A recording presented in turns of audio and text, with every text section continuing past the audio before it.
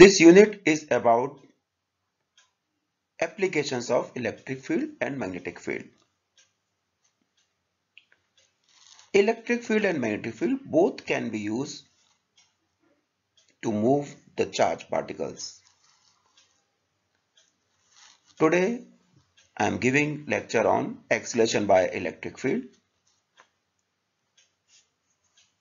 We also have here acceleration by magnetic field, how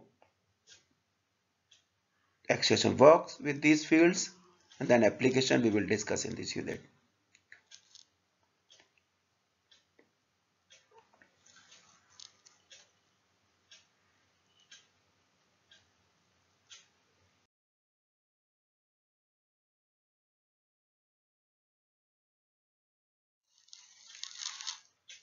In this unit, we will learn acceleration by electric field, what happened when we put charged particles parallel to electric field or perpendicular to electric field, then application of magnetic field in various directions of charged particles. We will study how can we select velocities for isotopes, the method to separate the isotope spectrograph. We will study electron gun, how electron accelerate in the gun, then CRO, cathode ray oscilloscope, its functioning, then mass spectrograph, then accelerators. So many applications we will study in this unit. In this chapter, in this article today, you will learn about basics of electric field, behavior of electric field, impact of electric field on charged particles, and basic concepts about these fields.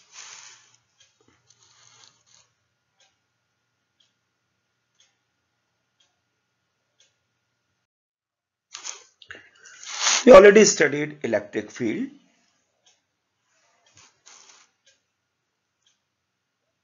and we have also seen this. How can we say that field is exist near to electric charge? Suppose you place electric charge in any place anywhere in space and it is at rest, then it may experience a force due to electric field. And the electric field intensity or strength at any point in space is defined as amount of force experienced by positive charge placed at that point. If you place a charge Q anywhere in the space and the force experienced by this charge is F, then electric field is defined as E is equal to F by Q.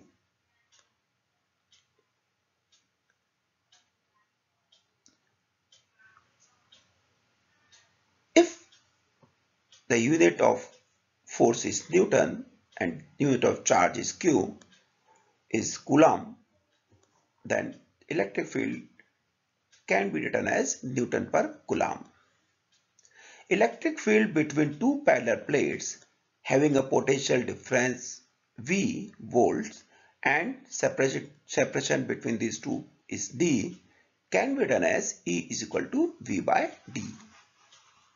Actually, this gives the relation between potential difference and electric field. If electric field is there, there must be some potential difference, and reverse is also true. If we create a potential difference between the two plates, there must be some electric field. It is always easier to study the electric field with the parallel plates capacitor examples. We have already discussed unit, SI unit.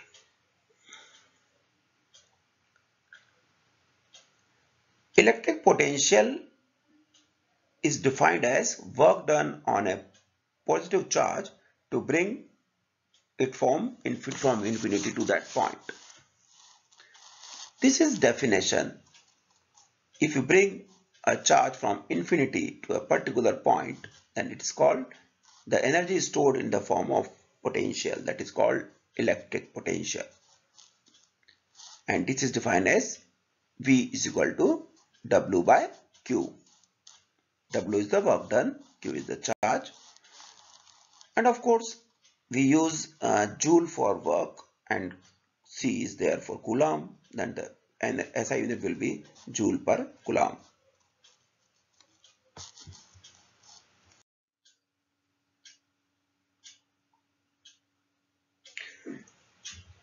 We can also define magnetic field. If a charge is at rest, it experiences only electric field. But when the charge is moving, it also experiences magnetic field. And this is an additional interaction in addition to electrostatic interaction. This interaction is called magnetic interaction. The field by which the magnetic interaction occurs, called magnetic field, and characterized by magnetic induction vector B. The unit of B, normally we use Tesla, and we have already discussed in this unit 2 that Weber per meter square. CGS unit is Gauss, and 1 Tesla is equal to 10 to the power 4 Gauss. We have already discussed this. Magnetic field sometimes can also be written as H. This is called magnetic field strength. Magnetic field induction is B and magnetic field strength is H. And this H is defined as B upon mu 0, ratio of magnetic induction in vacuum to the permeability mu 0. The unit of magnetic strength is ampere per meter. And in CGS generally we use oersted. For magnetic field we have very interesting units. You must learn Tesla, oersted, may be asked in exams also.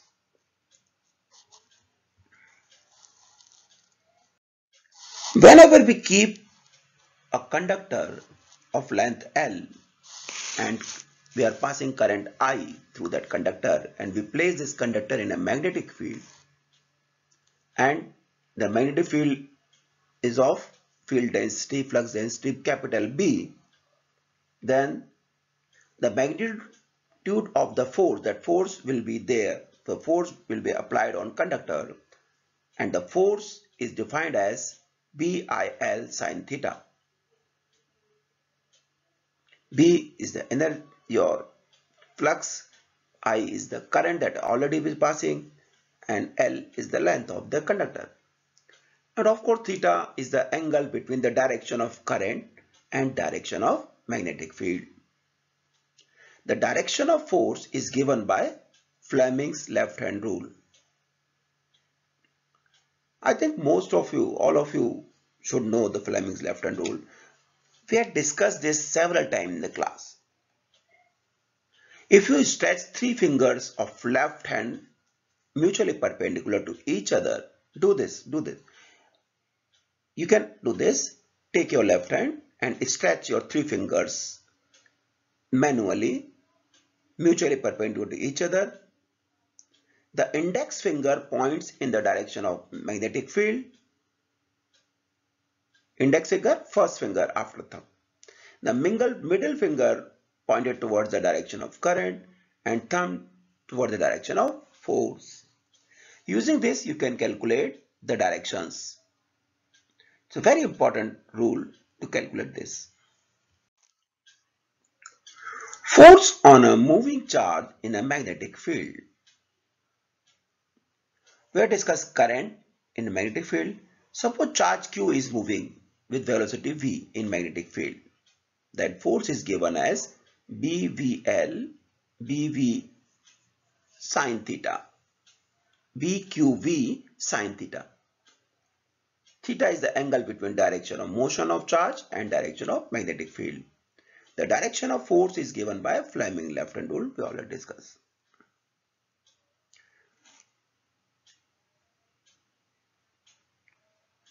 As with the Fleming rule, we know the direction is depend on charge also.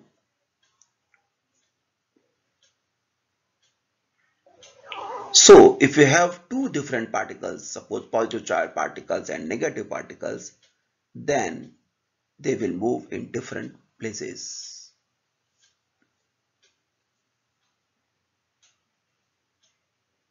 If there is no charge on the particle, it will move undeflected. It will show you a straight line. But if the charge is positive, you will see the downward direction. If charge is negative, you will see the upward direction.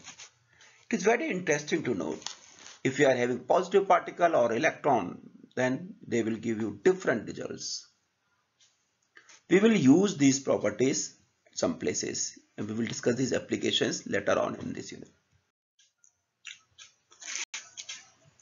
We must revise the Lorentz force also.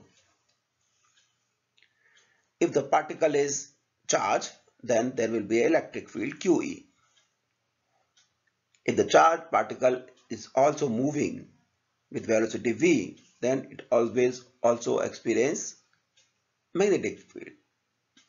And the total force is electric force plus force due to magnetic field. This is given by this equation. F is equal to Q E plus V cross B. V cross B means this will be perpendicular to both velocity, magnetic field and velocity of that particle.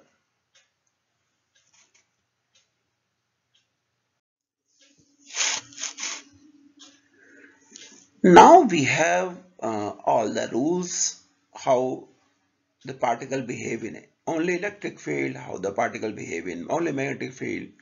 Now we'll study these things one by one. Suppose particle is charged and moving in uniform electric field. You are having two plates, parallel plates.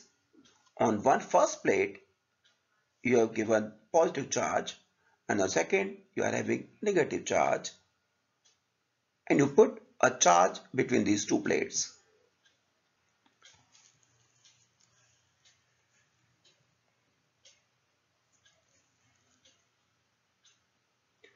If you are having two parallel plates, then electric field, the direction of electric field will be from first plate to second plate. And you are having a charged particle which is moving parallel to this electric field. V is parallel to E.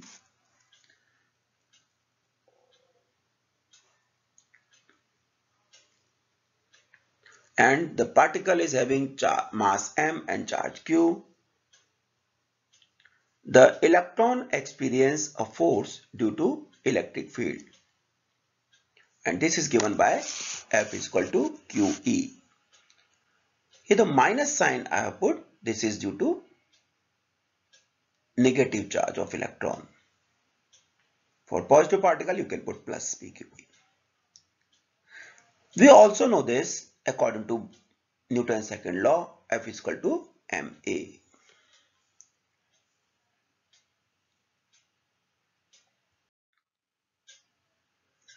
In Newton's law, F is equal to ma.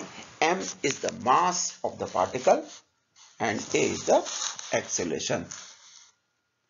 Now, in our case, the particle is accelerated due to electric field. So, you can put ma is equal to F, and this should be equal to minus QE. If you equate these two equations, you will get A value of A,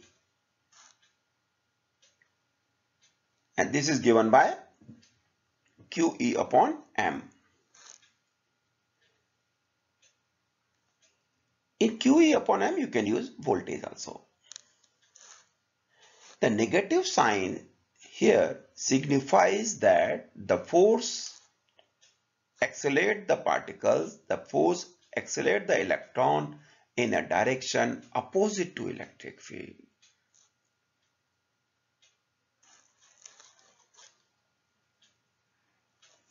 This sign gives you the idea that electron move opposite to electric field.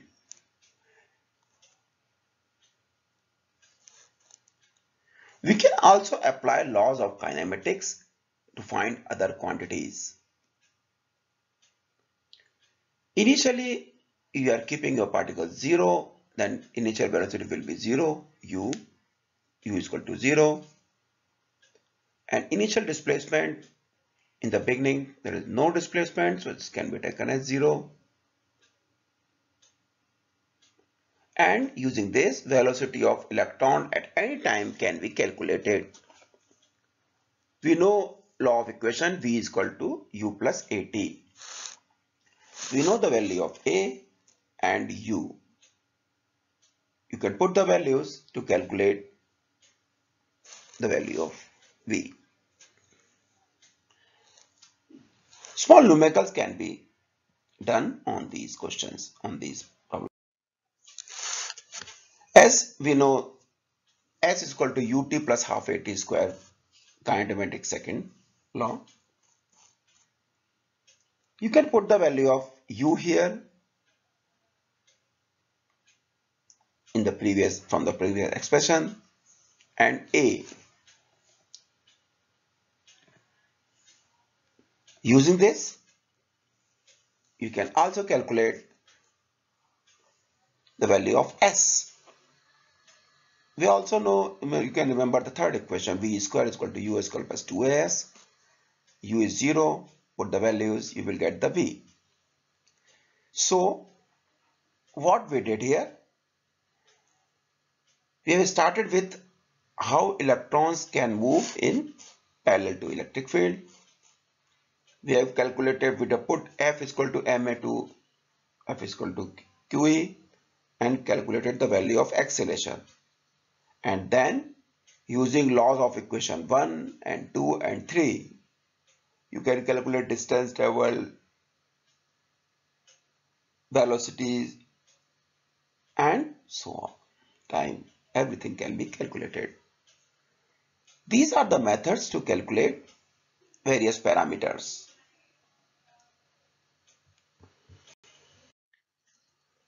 You can also calculate electron time required to travel distance s. If T is equal to 2 ms upon QE, can be calculated from the equations, and you can put the values. In place of E, you can put V by D. Both formulas can be used. Actually, the use of formula can depend on your problems. In numerical problem, if V is given, you can use second formula. If E is given, you can use first formula. Everything depends on whatever is given. I advise you, if you are performing many numericals, then first note down on left hand side on the paper, note down what is given and ensure that all are in the same unit. Then start the question, whatever is not given, and try to calculate this using formula. Most of the time direct formulas can be used in it. Kinetic energy attained by the electron after moving a distance can be written as half mv square. Now we have calculated the value of V, so can be put here, you will get the value. The electron gain energy from the electric field, which is converted to kinetic energy. So if we put kinetic energy is equal to QV, energy gained by motion, then we can also calculate the velocity V. This velocity is called impact velocity or terminal velocity. The velocity acquired by the particle. This value, if we put the value of m and q for electron here, the value will be this. This gives the idea. Suppose an electron, in the energy acquired by an electron when it accelerates to 1 volt, the energy will be 1 eV, and 1 eV can be written as this.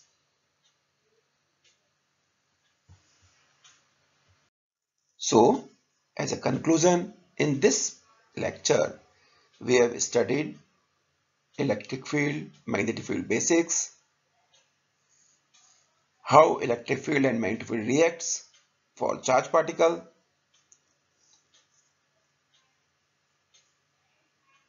Lorentz force, basic forces, and then we have discussed motion of charged particle in parallel electric field. Using kinematics, using equation of motions, we have calculated various parameters of our charged particles.